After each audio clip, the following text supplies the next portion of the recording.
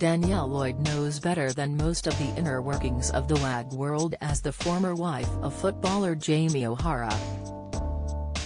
And now, the close pal of Colleen Rooney has blasted Rebekah Vardy for the brutal text messages she penned about Colleen, which were revealed in the High Court last week, and explained how she is concerned that the fallout from the Agatha Christie drama is affecting footballers and their wives. Speaking with Closer magazine, the former Miss England and Ms. Great Britain, 38, opened up on her fears for other WAGs and sporting stars, who are mutual pals of the Rooneys and Vardys, being dragged into the messy case. Telling that she thinks Rebekah, 39, suing Colleen, 35, over her infamous Instagram from October 2019, in which Colleen claimed Rebekah's account was behind a number of stories that had appeared in the papers. Danielle says she thinks it will have caused a really toxic atmosphere in the homes of many footballers. I think it's going to have caused a divide between any mutual friends they have. And with footballers and WAGs, what happens publicly off the pitch affect them on the pitch too, and vice versa. It can cause a really toxic atmosphere at home, she said. Telling on her reaction to seeing messages Vardy sent to her agent Caroline Watt, where Colleen is branded a CT and nasty BH, Danielle continued, "I was really shocked, I couldn't believe it. The messages I read on the news stories were brutal."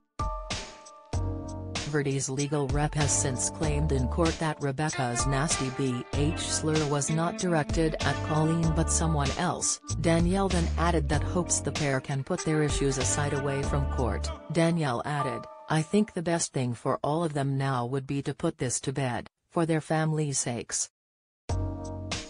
I don't think Rebekah and Colleen will ever be friends again, but I hope they can get on with their lives. This has gone beyond the world of WAGs, it's so personal and has become messy."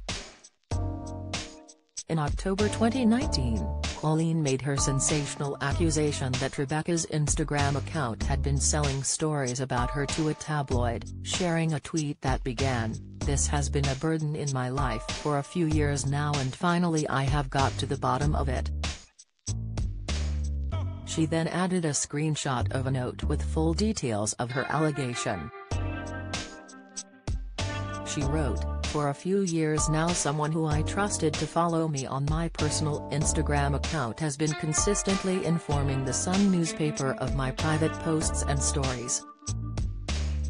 There has been so much information given to them about me, my friends and my family, all without my permission or knowledge.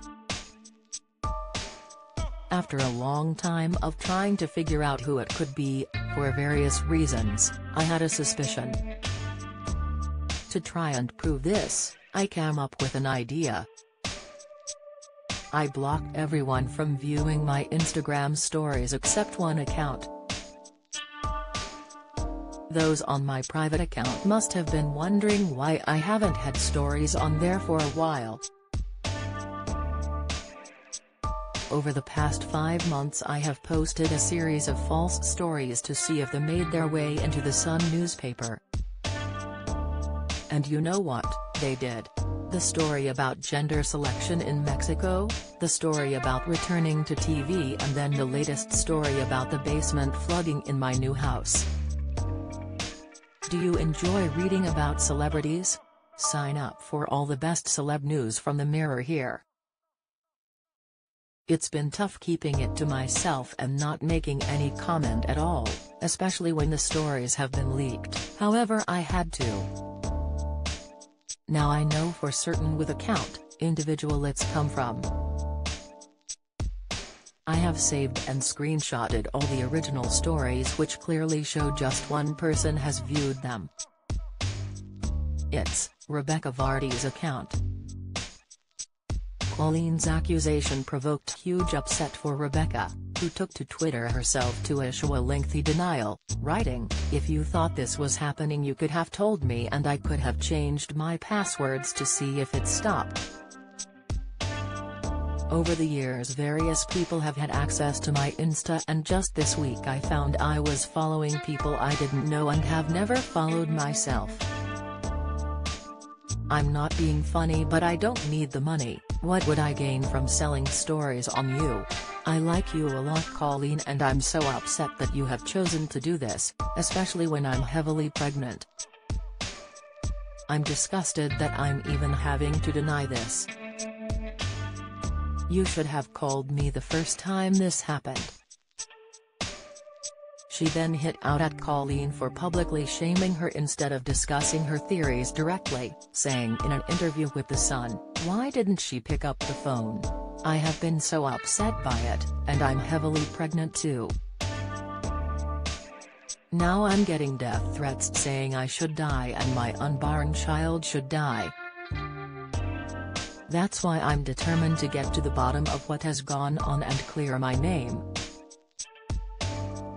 After Colleen made her accusation public, Rebekah decided to take legal action, launching a libel case against her.